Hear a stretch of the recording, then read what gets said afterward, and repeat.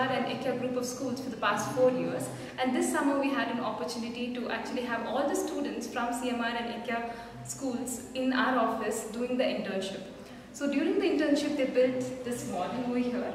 So this model had certain qualities. We tried to build a humanoid as Sophie, as you all know, and the students did their best by giving in their ideas, by putting in their design thinking skills, and you'll see much more in the video about how it works. Thank you. My name is Atharv, I'm in 11th grade and I'm from Ekya. My name is Pranav, I'm from CMR NPS, I'm in grade 11. Hey, I'm Veda from CMR NPS and I'm from 9th grade. Yeah. My name is Akshita, I'm from CMR NPS and I'm in 9th grade. Hi, my name is Kushal and I'm from 11th grade CMR NPS. My name is Gautam, I'm in grade 11 from CMR ITPL.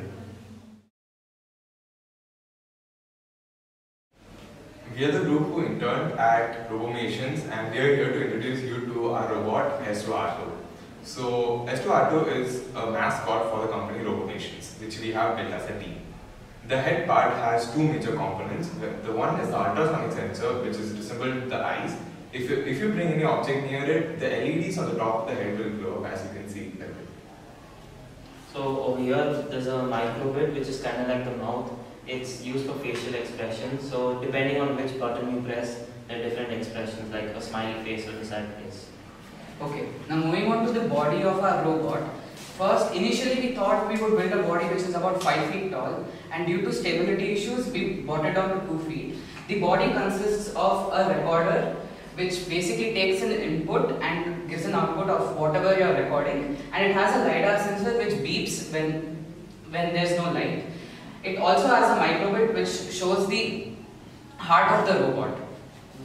And the bottom of the robot is we have fixed it to a wheel, and we operate it moves front and back.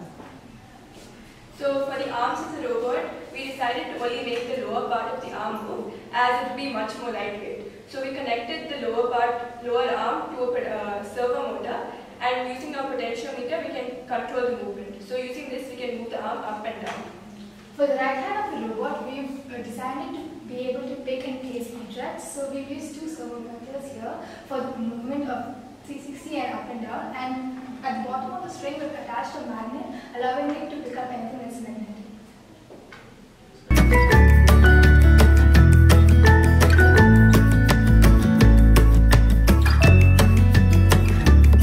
Through our internship with Robomations as part of the work exposure program, we gained a very different experience compared to academics. One of the main differences was the amount of responsibility we had. In the internship, we had a lot of pressure to make sure all our tasks were completed on time compared to school. We were also curriculum which enabled us to put forth our ideas as to what we wanted to do in this 4 weeks of our internship more openly and freely, which gave us more liberty of choice. During our internship, we had a design challenge session where we basically designed our robot, and we also broke down the process of building a robot into various steps.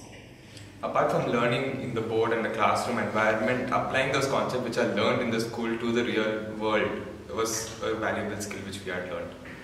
We learned how to work in a group and use everyone's skill sets effectively to make a robot. We learned many skills in the Robomation internship which we are going to carry on in our life, such as time management, teamwork and resourcefulness.